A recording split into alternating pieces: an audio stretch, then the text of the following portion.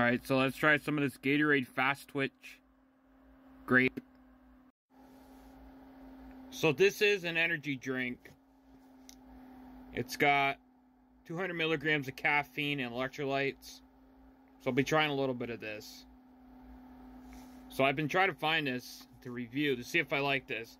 I wasn't a big fan of the other Fast Twitch flavors. I just didn't really think those flavors were really that good. Let's see if this is good.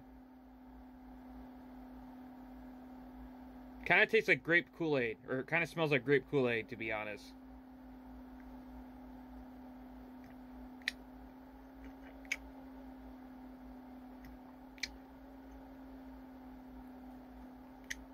It's good,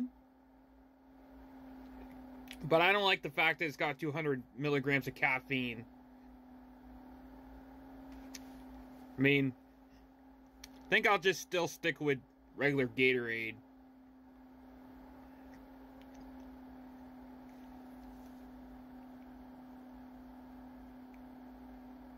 I mean, it's more for athletes than anything. If you're running or if you're playing some type of sport, this is a good drink for you. But, I mean, it's not really for the average person like me. I mean, you know, I'm not gonna... It's not like I would drink this every day.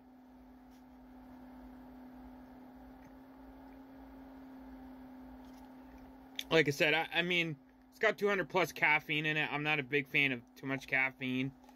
So... that's the only thing that I don't like about these, is that they have so much caffeine in them. I don't get why they have so much caffeine. Why it's necessary to have so much caffeine.